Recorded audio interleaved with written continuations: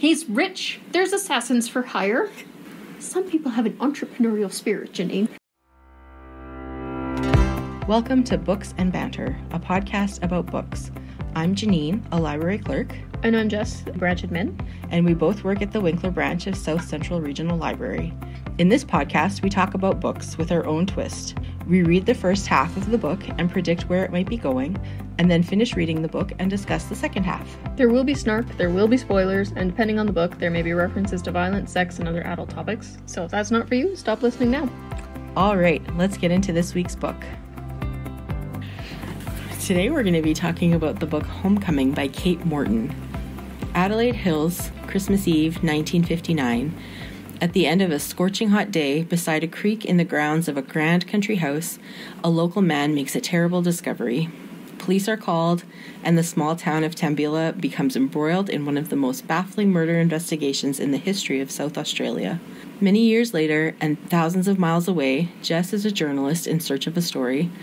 Having lived and worked in London for nearly 2 decades, she now finds herself unemployed and struggling to make ends meet. A phone call summons her back to Sydney, where her beloved grandmother Nora, who raised Jess when her mother could not, has suffered a fall and is seriously ill in hospital. At Nora's house, Jess discovers a true crime book chronicling a long-buried police case, the Turner family tragedy of 1959. It is only when Jess skims through its pages that she finds a shocking connection between her own family and this notorious event, a murder mystery that has never been satisfactorily solved. An epic story that spans generations, Homecoming asks what we would do for those we love, how we protect the lies we tell, and what it means to come home. This is the 7th book by author Kate Morton and is a standalone, as I believe all of her books have been so far. It has a list of bestseller places. I'm not going to go through them all. I don't know why I put that there. Anyways, the New York Times bestseller, Sunday Times bestseller, and on and on and on and on. Kate Morton was born in South Australia, grew up in the mountains of southeast Queensland, and now lives with her family in London and Australia. She has degrees in dramatic art and English literature, and harbored dreams of joining the Royal Shakespeare Company until she realized that it was words she loved more than performing. Kate still feels a pang of longing each time she goes to the theater and the house lights dim.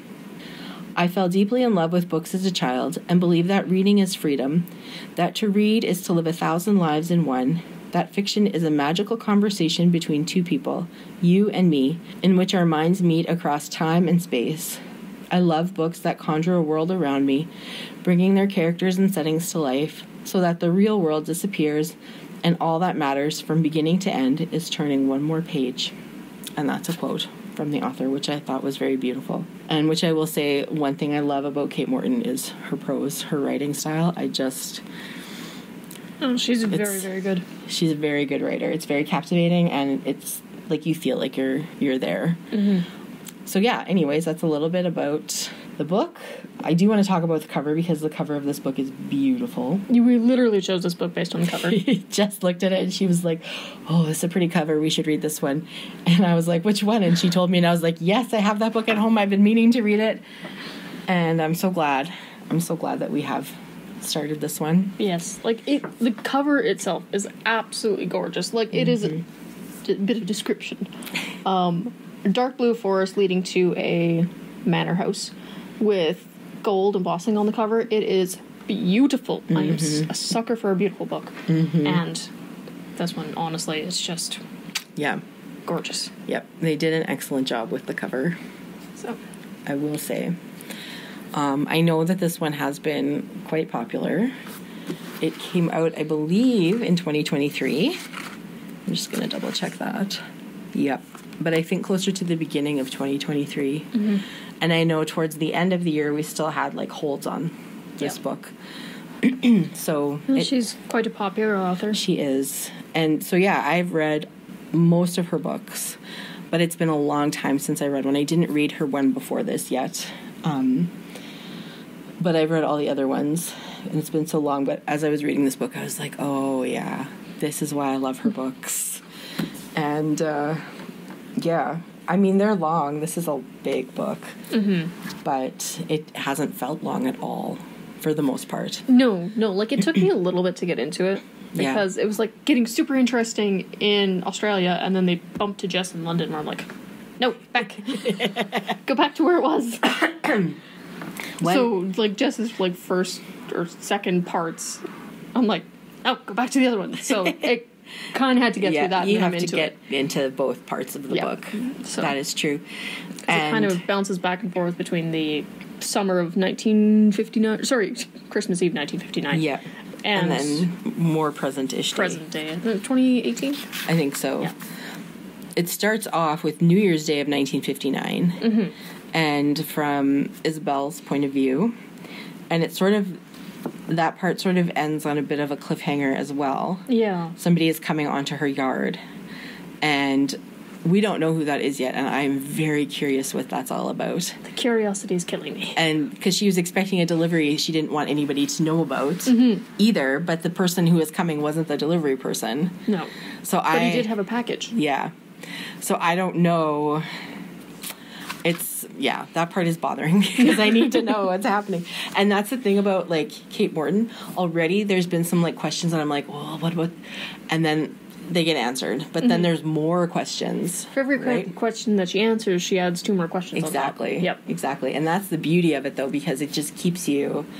It keeps you into it, and it keeps you reading because you want to know what's going to happen. She's really good at that. Well, oftentimes when a mystery book is this thick, and it can get a little bit boring in the middle, because it's kind of like, oh, the lead up, the murder, yada yada, and then we get the, like, we're waiting for lab results to come back. Yeah. And then there's the final thing. Like, I wouldn't really class this as a murder mystery or anything like that, but oftentimes there's that, like, kind of let down in the middle. Not yet. Hasn't hit that at all yet. No. And I hope it doesn't. No. The one thing I will say, though, there is... so it talks about the true crime book that she found. So the text of that book is in this book. I don't really care for that book. It's a little dull. I could have done with a bit shorter on that. It's very detailed. It's an interesting way of giving you the information, but I kind of feel like it could have been shortened down a bit. Yeah, it's just very detailed. And there was one part, Jess was reading it, and... Not me, the other one. Yeah. Jess, the character, the writer of the true crime book that she's reading, speaks about the situation with knowledge as if they were there. And, like, they know what the people... Oh, here it is. How had he done it? How did he claim to know what Isabel felt about her life in Australia or her husband's increasingly frequent trips abroad? How did he know that Isabel struggled with being an outsider, distanced from her children, unnerved by the sparseness of the landscape? Like, the author of that book seems to know so much, and he knows exactly what they're thinking and exactly what happened at that house that morning. Like, all of their movements. He writes in quite a fiction-like manner. As though he knows what the characters are thinking at all times. Yeah. Which you definitely don't, because he wasn't there. But was he? So the author's name is Daniel Miller. I'm wondering if it's possibly... so Nora, right? That's the grandma? Jess's grandma's name is Nora. She was married at one point. She was pregnant. She was at the house. Her husband didn't leave her until after the baby was born. I'm wondering if Daniel Miller is a pseudonym and that Daniel Miller was her husband. Is it even a pseudonym? Because... No, he was Mr. Bridges. Right, he was Mr. Bridges. Yeah. At some point she had a hyphenated last name. Turner Bridges. Turner Bridges? Yeah. Where am I thinking? There was another Miller somewhere. I'm not sure. But I don't remember. Don't read 3 books in one day. Nora was definitely there that day when the family was killed. Yes. She was married at the time because it said that her husband didn't leave her until after. Right, yeah. And so I'm wondering if I feel like Daniel Miller is not the author's real name. Considering she's found pretty much no information about him, it is a little bit suspicious. I don't know, but that's the only way I feel like the author could know so much. Yeah. Right? Unless he was the guy coming up the drive. But that was New Year's Day, and this was Christmas Eve. Those were separate days. Hold on. You're talking about the beginning? You're talking about the beginning? Yeah. When she's setting up for the party? It says New Year's Day 59.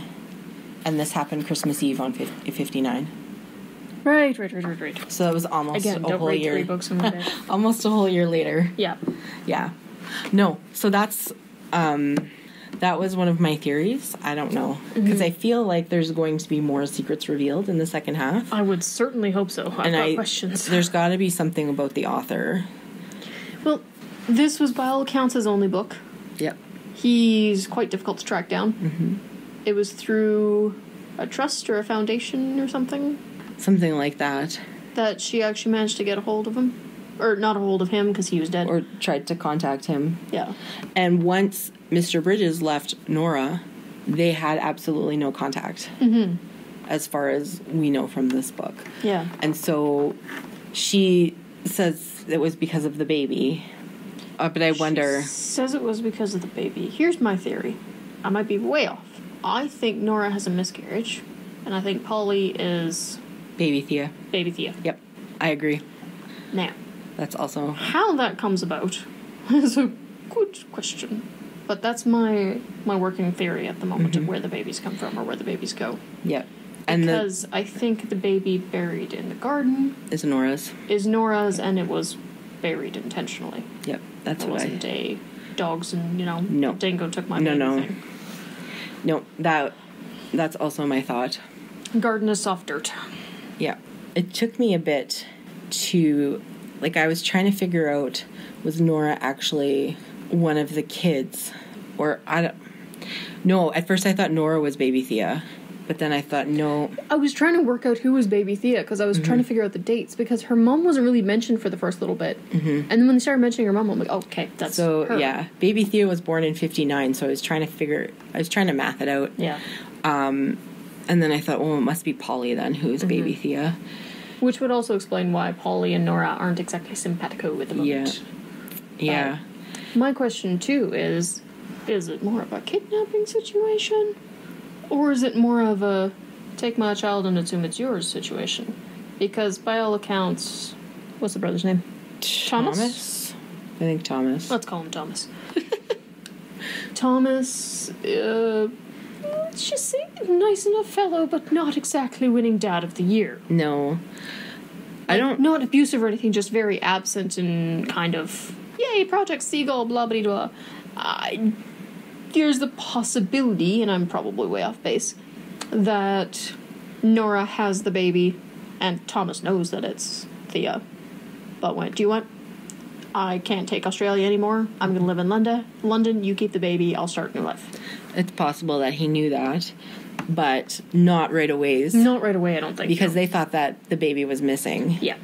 I don't think it would be a know immediately kind of thing, so much as a, your baby looks suspiciously like mine. Yes.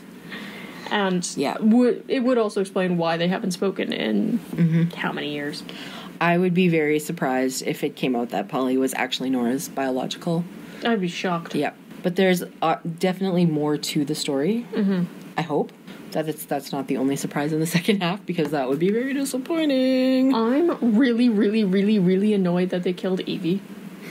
She's a funny little kid. Because she is hilarious. I love that kid. Adorable. Like, full on, like, has her leather satchel, has specimen jars. Yeah. I'm going to be a naturalist on my tricycle. Mm-hmm. I'm going to break into that old man's shed. Yes. Like, that she's breaking into his shed also, I thought was hilarious. And then he's kind of like, yeah, there's a girl that wanders around, but it's fine. Like, she just seems like such a little character. Mm-hmm. I'm like, no, you killed her. I know. I wonder, though, too, or... I'm attached to all the kids now, knowing that they die. I know. That's the thing I hate. Or did Nora poison them? Like, they thought it was Isabel and it was, like, a murder-suicide? Mm-mm. No? I don't think so. Okay.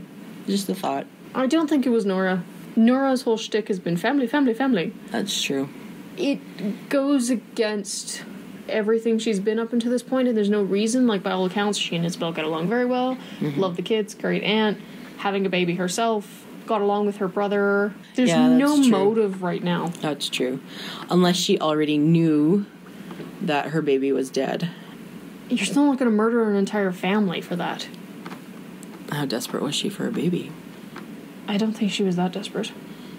Given the fact that she stated multiple times that she wanted to be, like, have a big family. Yeah. And that she was thrilled that her baby would be born into ready-made cousins and that kind of thing. But she also did struggle with infertility.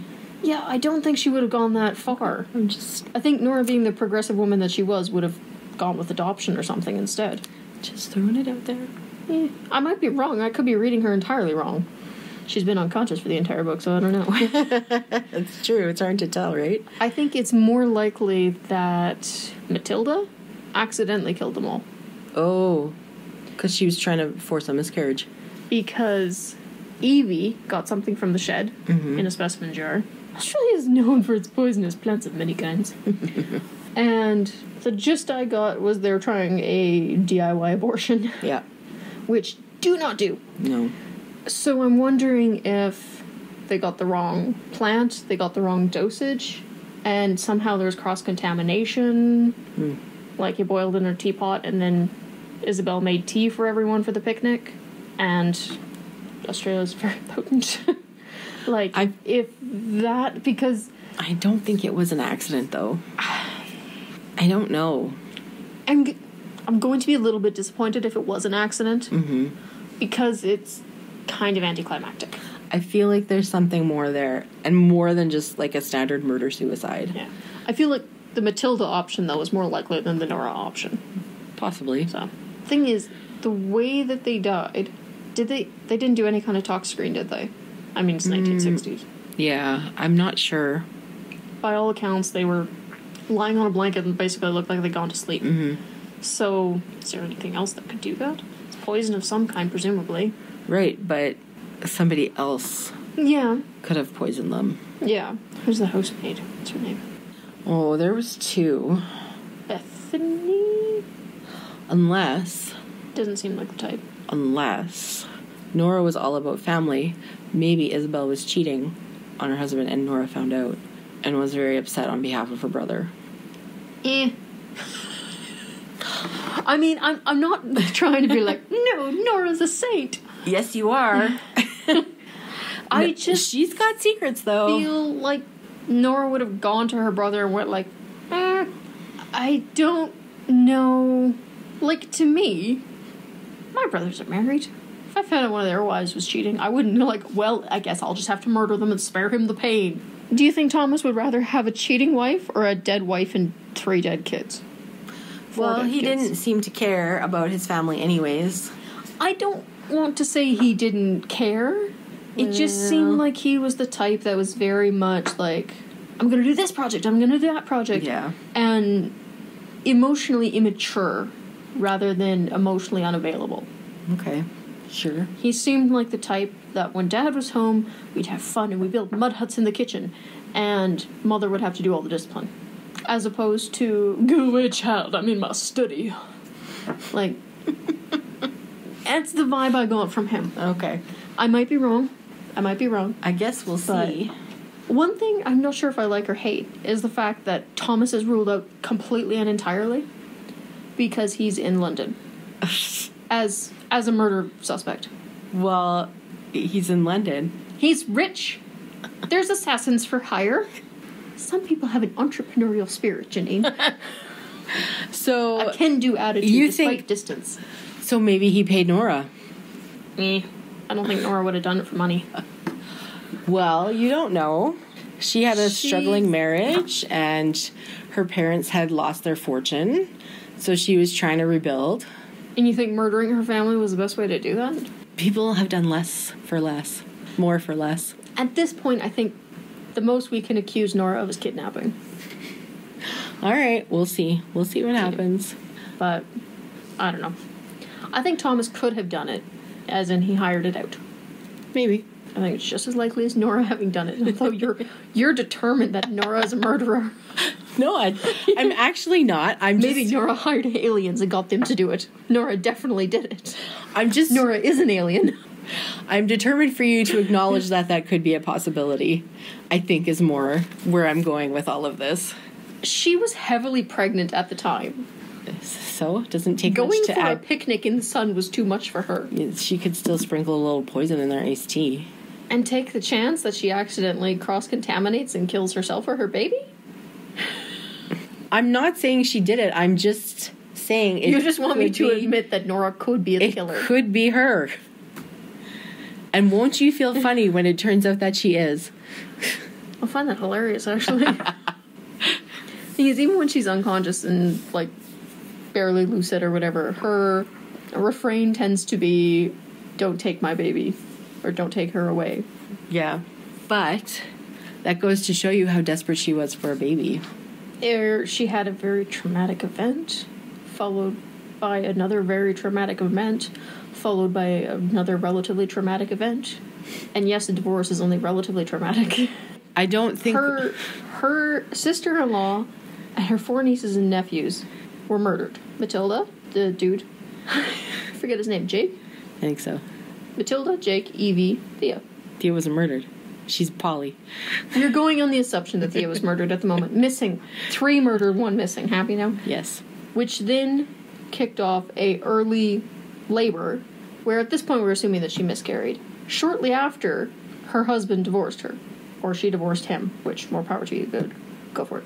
But there's a fair amount of trauma occurring in a very short period of time. As your brain starts to break down in old age, it's not uncommon to go back to the most traumatic events because they're the ones that stick the most in your brain. And to be reliving those moments of, no, please don't take my baby, I can't lose another kid. I don't think that's evidence for how... I don't think that's evidence that she's so desperate for a baby that she would kill other babies. I think we're at an impasse. Janine thinks Nora did it. I think she didn't. I'm not saying that I think she did. I think it's possible that she could have. I think it's possible anybody could have killed him. I think it's possible that Percy did it. I don't think Percy did it, but... Percy didn't do it. Come on But it's possible. Now. He was in the area. They were already dead when he found them. That's what he said. Not Percy. Come on now. Percy wouldn't do that. He's so nice. Maybe it was Kurt. Maybe it was Kurt. It could be. I haven't ruled him out. I have. Okay. Yeah, because he wanted to marry her. Marcus is more likely than Kurt is. Yeah, that's true. I hope that the true crime part of the book, the true crime novel part of the book is almost done because I am done with that. Those parts were the least interesting to me. Oh, you mean like the book within the book? The book within the book. Yeah. I did not care for that part. It's one of those things where I'm fine with if it's kind of short, brief, to the point. Yeah. But it's like a whole... We've read a couple other ones that have books within books. Yeah. And that just starts to irk me. Like, it does a little. I'm reading this book. I don't want to read that book. I know. Like, what was the other one that had that? Was it a Stephen King? I don't think it was a Stephen King. I don't know. It's probably a Brandon Sanderson. It was not. But speaking of Brandon Sanderson, like... This time you brought him up. It wasn't me. Everybody on social media is reading Mistborn, I feel like. That's because it's good. But, although, I am reading one right now. Stephen Leeds. He has... It's not multiple personality disorder, but he's got like 40 different hallucinations. And he's filthy rich. So in his mansion, he has rooms for all of his different hallucinations. It's only 2 hours long. Even you could handle this one. It's hilarious. And he buys things for his hallucinations without realizing it. Oh my gosh. I don't know if I could handle that. One of his hallucinations is like a calligraphy expert, and like her room's just full of pens. Another one of them is a security expert. His room's just full of guns. Oh my gosh. And he's a butler. It's fabulous. I couldn't do that. I will admit, though, I almost bought book 2 in the Mistborn series. I'll get you yet. Well, Brandon Sanderson will.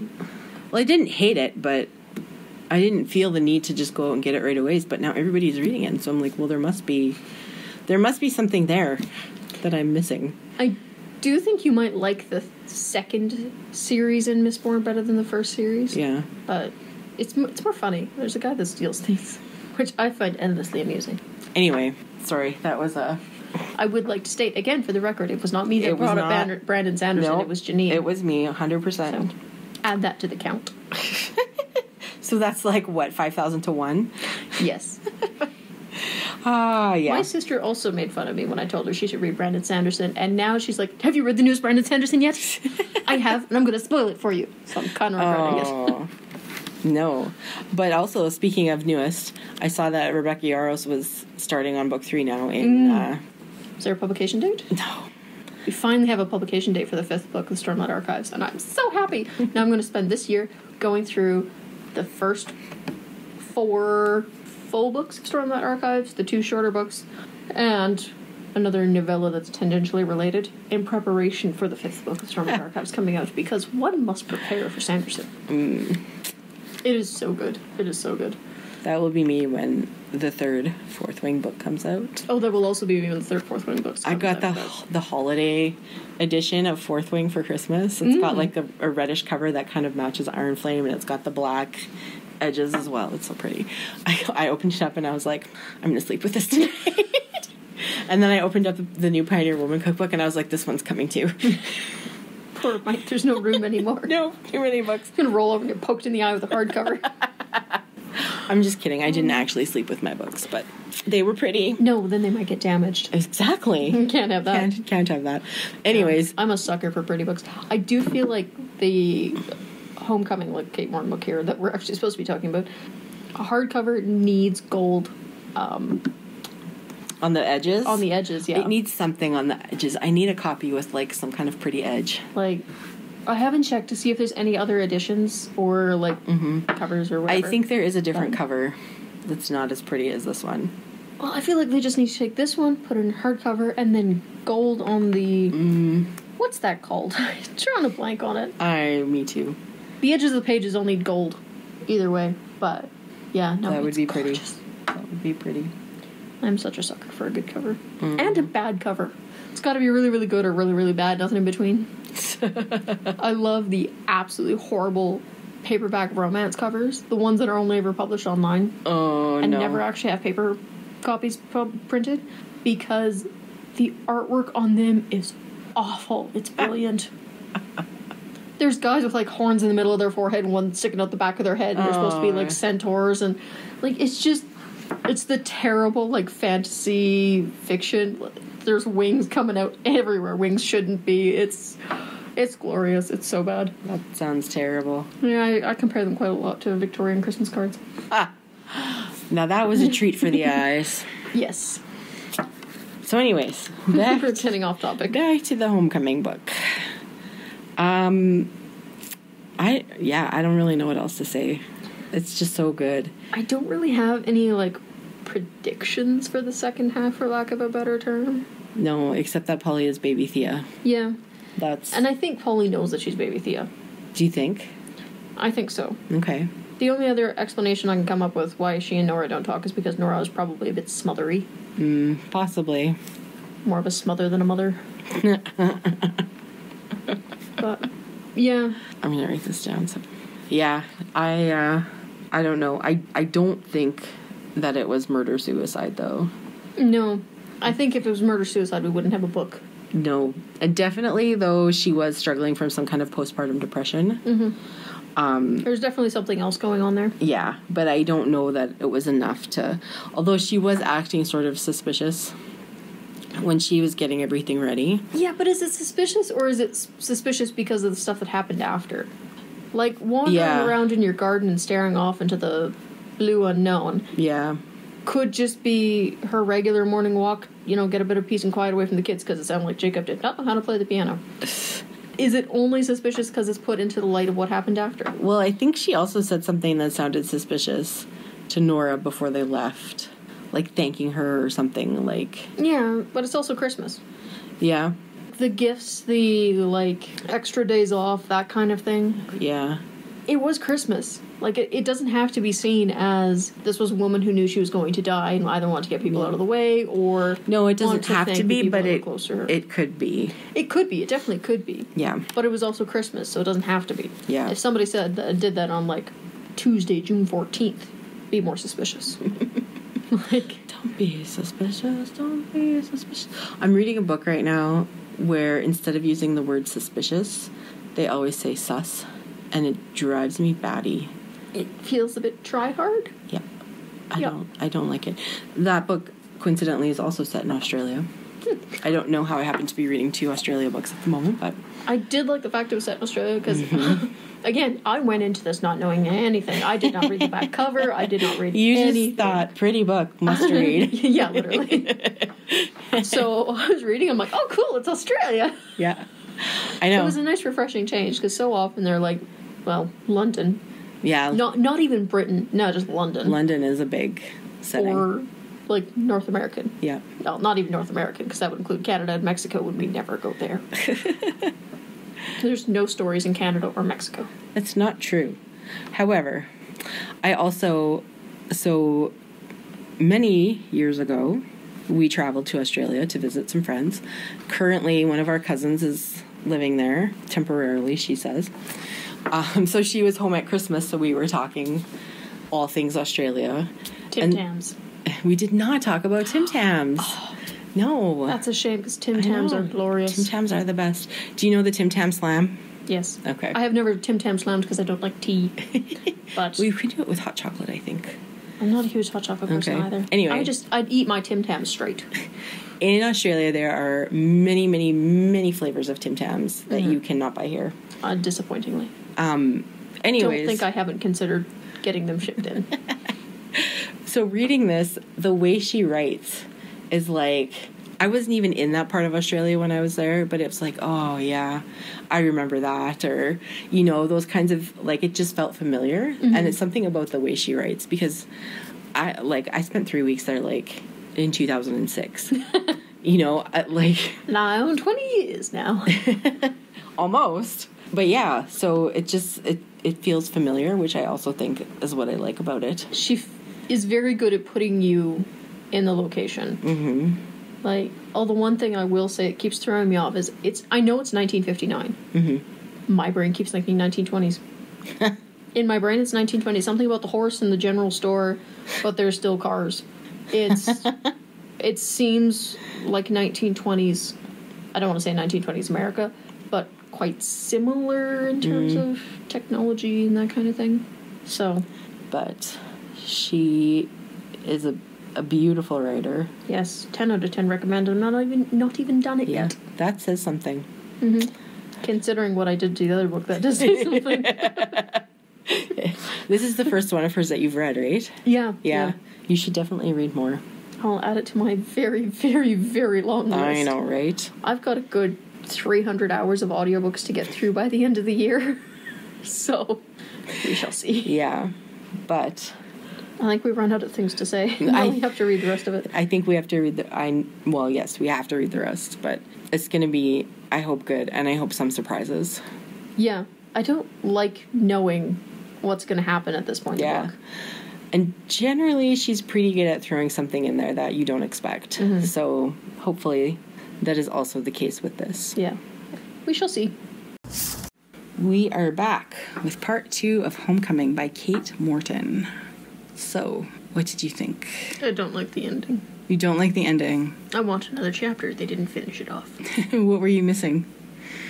I feel like there could have been more. Like, it kind of just, like, ended. Mm-hmm. Like, it was just kind of... Well... And we're done now. Like... The books have to end at some point. Yes, but this whole thing, there was like, oh, she wanted a big family. Oh, big family, big family, big family. And then they literally find out that... What's her mom's name? Polly? Polly has brothers and nieces and nephews. Jess has cousins. No, we're not going to meet them, discuss them, nothing. The previous meetings don't count because you didn't know. So you wanted a family reunion. Yeah, like, considering the amount of, like, big deal they made about, oh, Nora always wanted a big family, you'd think they'd be like, hi, So we solved a, decades-long mystery. Right. Also, we're your family. Hi. Like, you'd think there'd be something, considering the rest. Like, if they hadn't made such a big fuss about it in the book, I'd be kind of like, okay, whatever. But not having that, like, meeting of any kind of just made it feel a little bit like, oh, word count done. Okay. But that's just me. The rest of the book, great.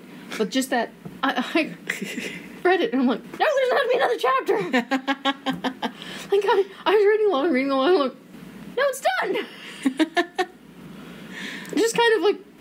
It did just kind of, yeah. It just kind of ended. Well, the thing I didn't like about the ending, it just felt kind of schmaltzy to me. Like, it was about, like... Well... I guess it had to tie in the homecoming theme, right? Like, they... Yeah. Whatever. I was just kind of like, okay, yeah, let's... Whatever. But... felt a little bit rushed, and I kept meaning to go back and reread it and never did. I may have just missed it, because I read 3 books in one day, and I don't recommend that. Did they ever actually figure out... Was there any, like, figuring out process to, like, that Pat was actually Polly's dad? Because he was thinking about it, and he was in his beach house and figuring and yada, yada, yada. He I came don't to that know conclusion. that they did any... But I don't think Jess and Polly ever actually had any kind of aha moment or anything. No, they did. Did they? Yeah. I don't remember it. Yeah. Polly, they were talking about when they found that extra page from her diary, and it was talking about the man, and first they thought it was the groundskeeper. Yeah. But then... But he didn't have any kids. Yeah. And then Polly was like, oh, I think I know who it might be, and then it started talking about the time that she had met him. Yeah. And so I think that, to me, that indicated that was who she was thinking of. Confirmation? They didn't... Or that she told Jess? Like, it was kind of just... No, I think Jess knew. Kind of... You had to just assume that they knew. Yeah. I think, and it kind of... And... It wasn't definitely, like, DNA test confirmed. Yeah. And then there was, like, the Pat flashback. And... So that he knew. And it just kind of felt like, oh, we have to fit this in somewhere, but we don't have time to actually have, like, the big revelation for the main characters kind of thing. I don't know. There was, like, this book was really, like... I loved this book. Mm-hmm. And when I was reading the second half, I was reading one evening, and I was like, okay, I'm just going to read one more chapter. And then I finished, and I was like, no, I got one more. Nope, one more. And I must have read, like, 3 or 4 extra chapters than I was planning to. Yeah. However, one thing I did find was, like, there was a lot of details about certain things that I wasn't really interested in. Mm-hmm. And then the more interesting things, there was less details. Yeah. You know, or, like you said, rushed or whatever, like, kind of glossed over. So, like, there were parts of this book that felt kind of long to me that were, like, slower. I kind of feel like we could have cut out some of the stuff at the beginning. Yeah. And maybe bulked out some of the stuff at the end. Yeah, maybe. Maybe added that extra chapter. It's also a very long book, though. Like, it's over 500 pages. It is a very long book, yeah. Like, and to be fair, I was not expecting the murderer to be who the murderer was. Yeah. And I don't... I almost forgot that part. Yeah, like, the rest of the story is so great and well-rounded and everything that you kind of forget that it is a little bit of murder mystery. There was so much happening there at the end where, like, they figured out that Polly was Thea. Mm-hmm. Which was expected. We had guessed already. I don't think anybody that made it a quarter way through the book didn't get that. Yeah. And then they were figuring out, like, her parentage. Mm-hmm. And I wasn't expecting Polly / Thea not to be... What's his face's? Was it the Thomas? Brother. Thomas. Yeah. Yeah. Right? That's his name? I didn't even think about the fact. Yeah. But it makes perfect sense. Like, he was really not a part of the book at all. Like, no. Like, they just mentioned him sort of as he was there and they had his funeral and... Being, like, the charming, charismatic character. Yeah. He's never actually on page. Not really. It's always like, oh yeah, Thomas over there. Yeah. But yeah, so then there was all of that and, like, meeting... Like, there was the flashbacks and like, it just felt like there was so much. And then, also we figured out that the wife was the... Like, there was a lot all at the end that I kind of feel like we could have stretched out a little bit more and made it a little less rushed. Yeah. Because it was kind of...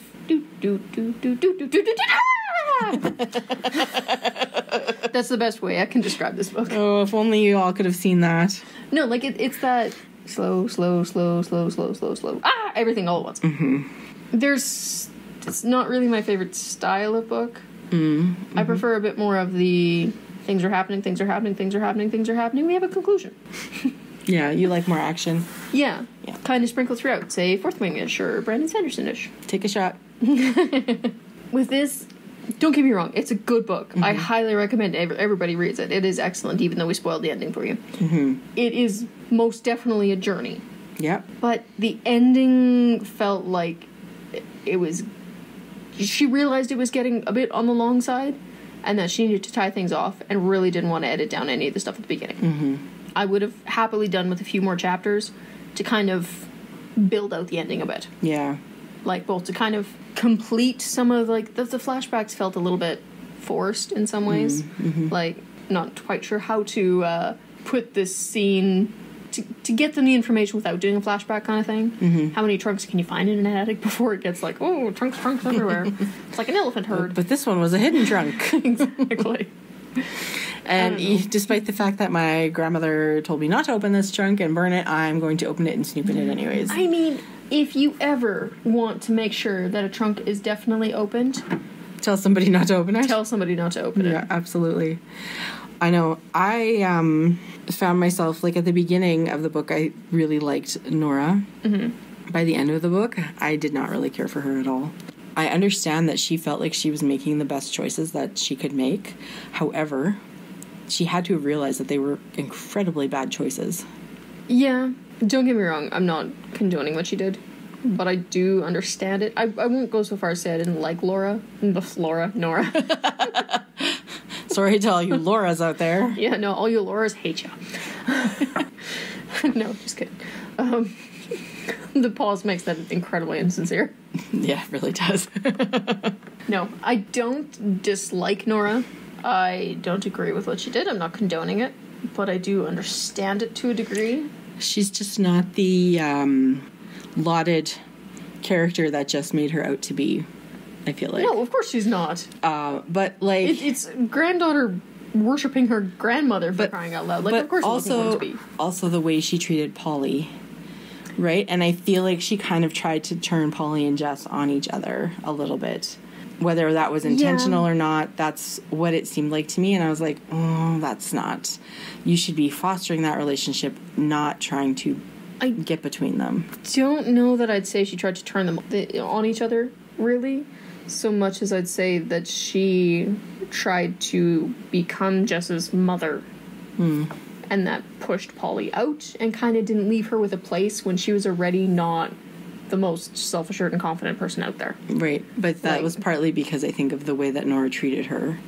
Because, Polly? Yeah, Nora always treated her like she was very fragile and very, like, she was very overprotective of her, and then she, like, I think she was kind of hard on her, too. Mm-hmm. And you would have, everybody was like, oh, you're so lucky your mom cares about you, you have such a great relationship. Yeah, but reading that, I'm like, oh, you were smothering. Yeah. Like, don't get me wrong. I understand that Nora was parenting Polly/Thea after quite a massive trauma. Mm-hmm. And that a lot of her parenting is a trauma response, essentially, with the over-smothering. But there is a point where, seriously, back off. Yeah. They'll be okay. You have to back off. Mm-hmm. You're not doing anybody any favors by continuing to handhold. Right. Or hover. Like, it just... Yeah. It's... She became her own worst enemy by the end in terms of parenting-wise. I don't want to say I condone the technical kidnapping of Thea, but at the same time I do understand it. Mm-hmm. Because her brother, while being charming and charismatic, was kind of a crap father. He was. Like, he wasn't really there. He was very much the fun dad or no dad. Yeah. And that's no way to raise a kid if you're a single parent. Mm-mm. There was a pretty good chance that the kid would have been left with Nora anyway. Yeah, quite exactly. honestly. Like, he probably didn't really want her. No. I wonder if he knew who, like, her true parentage. I think he did. Like, he knew. He had to have known. Yeah. He was relatively smart. Do the math. Yeah.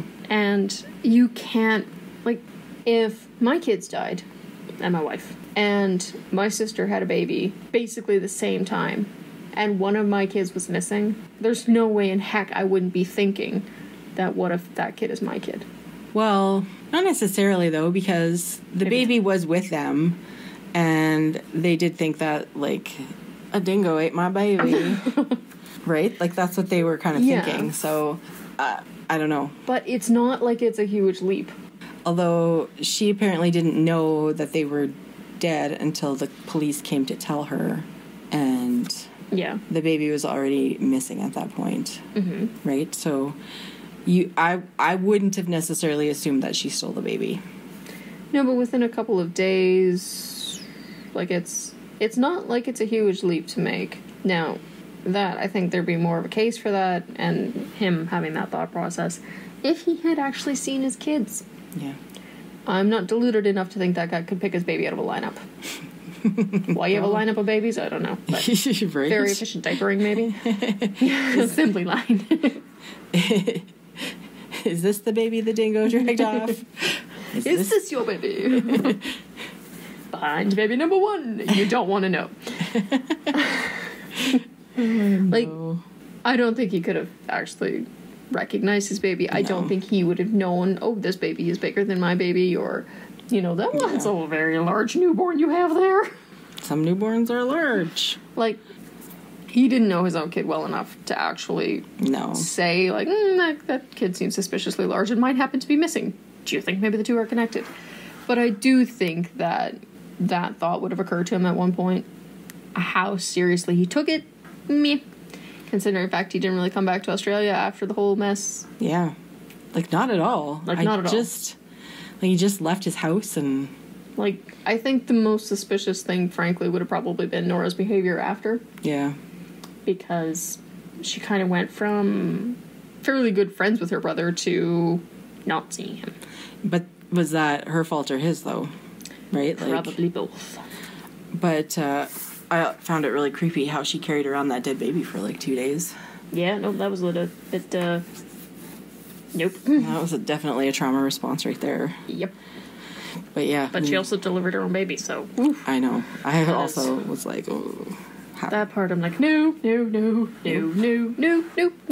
Could not pay me enough money for that. Nope. Although I guess she didn't have a choice. No, she didn't. What are you going to do? Yeah. And that was still very much again, trauma. Yeah. You just found out that your sister-in-law and all of her kids and your nieces and nephews are dead. Yeah. And then you go into labor, which is already, all of the emotions are running at 100% right there. You don't have really logical responses to that. No. The thought of get yourself to a hospital or see if you can catch the police officers is not... No, and I don't... to mind there. My understanding was she was planning for a home birth anyways. Yeah, so it's quite common. I wonder if there was even a hospital nearby. Probably a midwife. Yeah. I'm assuming that there's midwives. Now I'd like to read you a part that made me giggle. Okay. This book was not at all funny. However, she traveled through Goondiwindi, Moree, and Dubbo. And I love Australian place names. That made me giggle. And so I read that sentence to my husband, and he was like, oh, Australia? And I said, yes. So there you go. Goondiwindi. They do have unique names. They really do. Yep. The only country I can think of off the top of my head that would have been my second guess if it wasn't Australia would be Wales. Oh, yeah. Yeah. Yeah. But anyways, this is not a funny book, but that line just made me giggle a little. That's all. Yeah, I like this. The true crime book got a little more interesting. The book within the book got a little more interesting after the after the first half. But I was kind of hoping was it David? Yeah. Yeah. I was hoping he'd have a bit more of a role, but at the same time, I'm kind of happy with what he had. Yeah. Him ultimately basically breaking the case wide open was good. Because occasionally you'll have, books within books, and it's you literally just tell the story, this added nothing. Yeah. And with this, at least it did a bit more, but... Yeah. It's just really a lack of dads in this book, though, hey? Yeah. Yeah, this is the book you should be reading for Mother's Day. Nora's husband was gone, Polly's, Jess's dad was gone. More of a story with him. Yeah, there was, literally it was nothing. basically just, we couldn't have kids, he kind of... disappeared, and I want more kids, and you can't give me those. So yeah. Ta-da. Ta-ta. Not ta-da. Ta-ta. It's kind of... Yeah, I know. On the one hand, I'm like, that could have been more of a story. On the other hand, the fact that it is quite boring, and, we just kind of drifted apart and got divorced and moved on with our lives was actually more realistic. Yeah.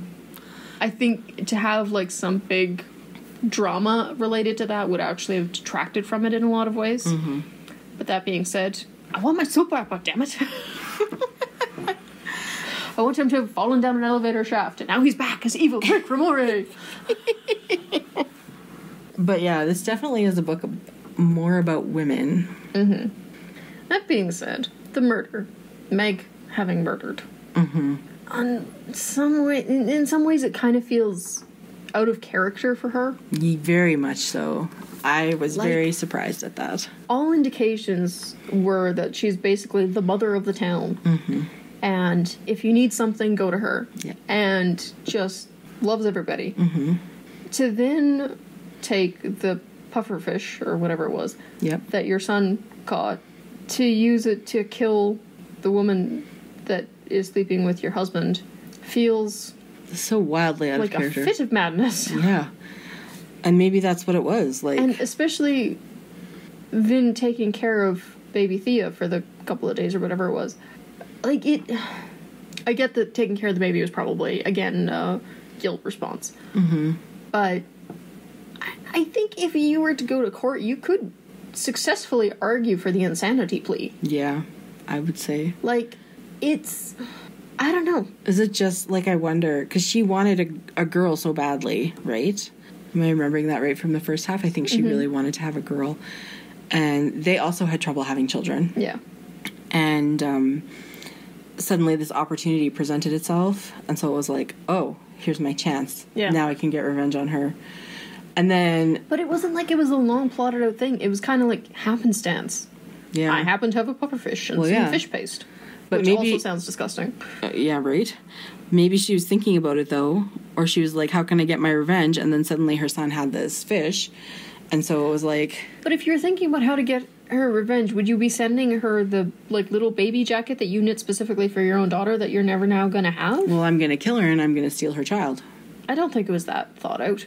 Because I don't know. By all indication, it kind of got out of hand. Because... What's her main character's name? Isabel? Yeah. Never shared the fish paste. Never. Yeah. Because she apparently really liked the fish paste. Ugh. Was your plan to take all the kids? Yeah, I don't know. Because I gotta tell you, your one son's not gonna be happy with his new stepsister. Right. Like... I don't know. I'm just... It's still... How would you take the kid? They still have a parent. An absent parent. Parent's still a parent. Legally, a parent is still a parent. Who does not care two figs about... It's not that he doesn't care, I don't think. It's just that he's highly distracted and fun dad, not dad. No, he's... Like, if just Isabel had died, he'd be back, and he'd be taking care of the kids until he hired a nanny. Maybe. Like, I don't necessarily think that, but... He would come back, and he'd hire a nanny, and then they'd go off on their merry way. Totally different book. Totally different book. I don't think there was any actual forethought or planning, really, apart from pufferfish. I know this can kill somebody. The opportunity presented itself, and so it was like... The opportunity. The opportunity presented itself, and she took it. Not really thinking the consequences, just kind of in the heat of the moment going, this woman has slept with my husband, and somehow it's not his fault. Well, yeah. Yeah, also, like, if you're poisoning anybody... Yeah, right. But basically just taking the chance, and it got out of hand, and by all accounts she regretted it. Well, yeah, because it is out of character for her. It's not who she is. Yeah. And it was like it was completely unexpected. Completely. Like, I did not I think... was suspecting Marcus before that. I was thinking it was Nora. You really don't like Nora, do you? I don't know. I just had it in my head that maybe it was Nora. I never at all thought it was Nora. I was sure Nora had taken Thea. Mm-hmm. For sure that. How she had taken Thea, that I was still iffy on. There's quite the convoluted system. That really was. Leave the baby in the woods, take the baby away, leave the baby in the woods again. Good gravy, just leave the baby alone. Poor thing just wants to sleep. Yes. Like... Because I couldn't conceive of... Like, I knew it wasn't Isabel, but I couldn't conceive of who else it could have been. Mm-hmm. Right? And Nora was there. Yeah. She had the opportunity. I didn't know what her motive would have been, but... That's the thing, like... Because by all accounts, they had a good relationship, so why would she... I never thought it was Nora. To me, it just didn't fit. Nora being so desperate to have a large family. Don't kill off the person that's making half that family. Right. No, I know. Like, I know, but it was... They made 4 out of the 6 members of your family. You keep them around. They're the baby factory. Like, baby factory. I think the mystery part of it was decent in that it kind of kept you guessing. Like, you knew that it was Thea and Polly the same person. Right. Like, that was pretty obvious. But the rest of it kept you guessing long enough that it was kind of, cool. Like, I did not anticipate that Meg That's her name? That was the murderer? Yes, Meg. And I did not anticipate that Percy was the father. Is it Percy or was it Pat? Percy. Where's Pat come in? I don't know who Pat is. I'm a main police officer. Yeah, I didn't even consider that Percy was the father. It makes perfect sense when you think about those were the fact two that her things. husband's often absent. But not Percy, because by all accounts, Percy seemed quite devoted to Meg. Yes, and what's better than devotion than the threat of getting caught? You're so cynical. Yes, I am. But those were two things that I did not see coming, and I like that in a book. Yes, when definitely. things happen that I don't anticipate. I mean, quite honestly, the characters I feel sorry for the most are the boys, Kurt and Marcus. Yeah. Because they're just getting dumped on. But they seem to have turned out okay. They turned out okay. And that's one of the things I did enjoy about the book is the fact that you kind of got to see their life, which I don't want to say completed, but like there was so much potential, like Marcus being the hothead, Kurt being the smart one, and then this one event kind of flipped the whole thing. Yeah. And Kurt is now the local boy mowing lawns, doing whatever else he does. I don't remember. And Marcus becoming the successful lawyer to kind of make up for what he did. Yep. Like, I found that very interesting, kind of all based off this one event that was very closely related to them, although they didn't really know it. They didn't know. Like, and not that Marcus actually really did. Well, he took the baby, but he spied. He spied on people. Like, he knew his dad was having an affair. And he took the baby. Yeah. Which I would argue is actually what probably saved the baby. Yeah, probably. Because who knows? Those dang dingoes. Those dang dingoes, yep. And you got drop bears and God knows what. It's very possible that, considering how hot it was, Thea may have died. Yeah. If Marcus hadn't taken her. It's very possible that he saved her life. Should you return the baby? Yes, you should. You should return the baby. Or tell the police that you took the baby. I would argue, for the most part, other than the mystery and whatnot surrounding it, some family secrets, and probably Nora's hovering over Polly and Jess, end results probably very close to the same. Yeah. Meg and Percy stayed married. Kurt and Marcus basically flipped career paths, but Nora ended up raising Thea. Do you honestly think it would have gone any different? No. Like, given the murder and everything, I still think that there's a pretty good chance that if Thomas had come home, if the kids were still alive, or if Thea was still alive and found, Nora would be raising her. Yeah. Thomas would not have stayed with those kids. Thomas would not have stayed with those kids. It's in, like, I 110% believe that Nora would have fought to keep those kids with her. Or at least very, very much in her vicinity. It kind of ended up being the same thing. Yep.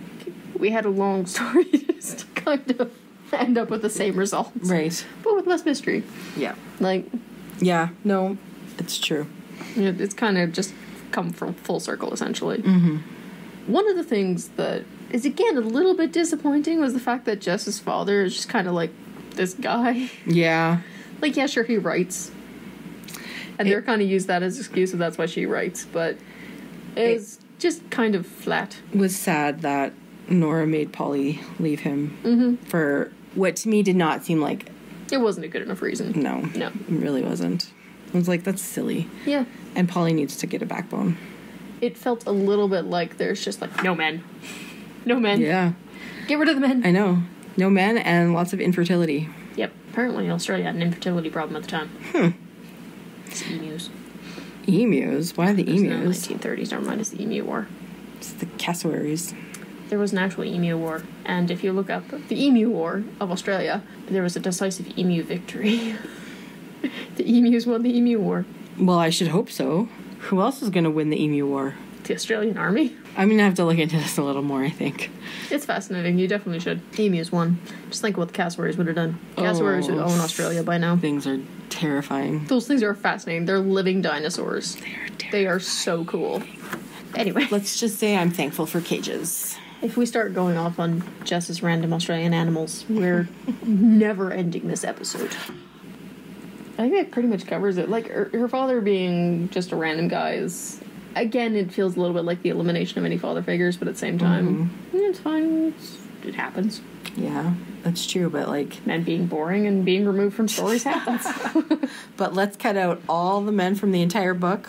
Even Thomas doesn't show up. No. Percy's the only man. Percy's the only father figure, Yeah. really, in this book. And by all accounts, he was a decent one. Yeah. Like, It sounded like he tried hard. I do like the fact that polytheism. Sorry, nerd. I do like the fact that Polythea, Marcus, Percy, whatever, they had like their family dinner flashback thing. I do like the fact that they had that. Even though they didn't know. Even though they didn't know, at least there was something. Well, Percy, I think, kind of suspected. Percy figured it out. Yeah.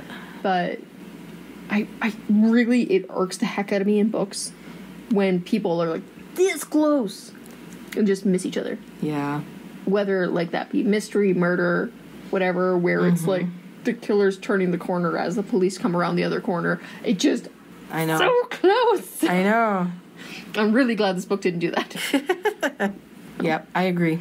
And I would argue that Polly would have been happier raised by Percy and Meg than Nora. Probably. I think Nora did her best, considering the trauma, circumstances, and the fact she definitely should have had therapy. Yes. Lots of it. Lots and lots and lots of it. Mm-hmm. I do think Polly would have still been happier, though. Yeah, she would have had some brothers. That would have been fun. A little less smothery. Yep. Here's a fun fact. Don't smother your children. Do you have any fun facts? I do. I didn't know which way to go with these ones, so we're going to talk about Australia a little bit. While the town of Tambula featured in the novel is fictional, the Adelaide Hills are not, and that will be the focus of today's fun facts. The Adelaide Hills region is located in the southern Mount Lofty Ranges, east of the city of Adelaide, in the state of South Australia. The largest town in the area, Mount Barker, is one of Australia's fastest-growing towns. Before British colonization of South Australia, the area was inhabited by the Paramang people. I don't know if I said that right, but... The Adelaide Hills were among the first areas of South Australia to be settled by European settlers. A number of towns in the hills were started as German settlements. Hondorf and Lobethal are two examples. Please excuse my pronunciation. The original town names and architecture still reflect this. Descendants of these first settlers and others of German origin still reside in the area. The Adelaide Hills wine region includes all areas of the hills above 300 meters or 980 feet. The elevation leads to cooler nights during the warm summer months, important for increasing the flavor of wines during the ripening season, and higher rainfall. So yeah, there is, my understanding is there's quite a large wine region in that area. Never would have thought. I mean, it makes perfect sense when you actually think about it, but going over a certain elevation level. Guamaracha is home to the largest rocking horse in the world, standing at 18.3 meters or 60 feet, approximately the height of a 6-story building, and open to the public. It serves to advertise an adjacent wooden toy factory and wildlife park. Okay. Yeah, I know. I thought Canada was the only place that had world's largest things, because we have the world's largest everything. No? I'm just kidding. Good. You should see Turkmenistan. The ruler of Turkmenistan / dictator is basically obsessed with getting world records. Like Guinness World Records. So he's got like the largest white marble horse and the largest number of white clad marble buildings. Or interesting. Yeah, he's also like disturbingly obsessed with horses. It's disturbing. Anyways, yeah, I didn't really mean that, but because there's so many, like, it feels like there's so many things in southern Manitoba that are like whatever. World's largest. Or enter blank here. Yeah. That's what Saskatchewan should go. Saskatchewan, world's largest blank. Sorry. You're not as boring as everyone says, but everybody says you're boring. Burn. Yeah, so that's what I have for fun facts today. A little history on the area of the Adelaide Hills. Definitely sounds like an interesting region. Definitely. I know. I need to go back to Australia. Just pop that on your to-do list. Yep. I am. Wash dishes, laundry, go to Australia. Right? Hug a drop bear, don't. Oh, man. No, like, it's so big. There's so much to see there. And, like, we didn't even see a fraction of it. Yeah. It's got such distinct regions as well that it's kind of... Yeah. Well, that's the other thing. Like, every place you go is completely different. And now we have somebody who we can visit there. So, nice. There is some incentive to go. There you go. Now you have an excuse. You have to go there before they come back here, and you don't want that. Right. You're not going to visit them here. You would visit them there. Originally, she was supposed to be there for like 6 months, and now it's been like a year and a half. Sounds like she's making good life choices. And possibly like another year. Well, I think her visa runs out in fall, maybe. You better get on it then. So, no, I'm not. I will likely never ever return to Australia. No, don't think like that. Think positive, not negative. Unless I win the lottery, or think sensible, not negative. somebody leaves me a lot of money in their will. You read the wrong book for that. But that being said, if anybody tells you not to open a trunk, definitely open that trunk. Always open it. Always. That is. Yeah. I will say though, when they like listened to the tape and there wasn't anything, my brain was just like, flip it over, come on. And then like there's the whole thing of like, oh yes, and then there's something on the other side. And I'm like, duh. I know, that's exactly what I was thinking. Flip it over. Of course you flip it over. Flip it's a cassette over the tape. Freaking tape, man. I mean, I might just be old, but come on. But these people are older. Like, Jess was born in the 70s. Polly should definitely know. They should know how cassette tapes work. Yeah. Come on, people. Shameful. I understand that my children don't know how cassette tapes work, but I still do. Yeah. So... you must impart that knowledge onto the younger generation. Yeah, well, we do have a cassette player. Daughter number 2 has used a cassette player. There you go. Well, it's Mike's cassette player. Sorry. It doesn't matter. It doesn't have to be theirs. But he taught her how to use it. She listened to some of his old tapes for a while. One day she shall be the wise one of the old ways. She was really into it for a while. I'm really tired. I can't focus anymore. I can't even complete a sentence. Any last thoughts on this book other than people should read it? You should. Sorry for spoiling the ending and all the mystery. Yeah. And read it anyway because it's so good. We were pretty upfront about that with this podcast. However, you should still read it anyways. Yeah, it's still a good book. It is a very good book. Very well written. And sometimes I like reading a book after I know the ending because then you can kind of connect some of the plot points going later on. Third shot of the day, Brandon Sanderson. His books are so long that oftentimes after I go through them, wait a little bit and go through them again because now it's like, he's connected everything even more smartly than I thought he did. What a genius. All hail Sanderson. I think that deserves 2 shots if anybody's keeping track. Just take the bottle. Seriously, though, in my opinion, you can't go wrong with Kate Morton in general. So if you're looking for something that we haven't spoiled, go to her back catalog and read one of those because they're also quite good. Yes. And if you don't want to read a book and don't have time, just stare at the cover because it's gorgeous. It's beautiful. I keep thinking, why can't I walk down that lane? Yeah. To a beautiful, gorgeous manor house at the end. Whoever did the cover design, I mean... excellent work. Excellent. Top notch. Keep doing what you're doing. Yep. Yep, that's the end. And look, there's no peanut. So, that's what we thought of the book, but those are just our opinions, and we'd like to hear yours. Leave us a comment. Thanks for joining us for Books and Banter, and thanks to our editor, Linda. We'll see you next time.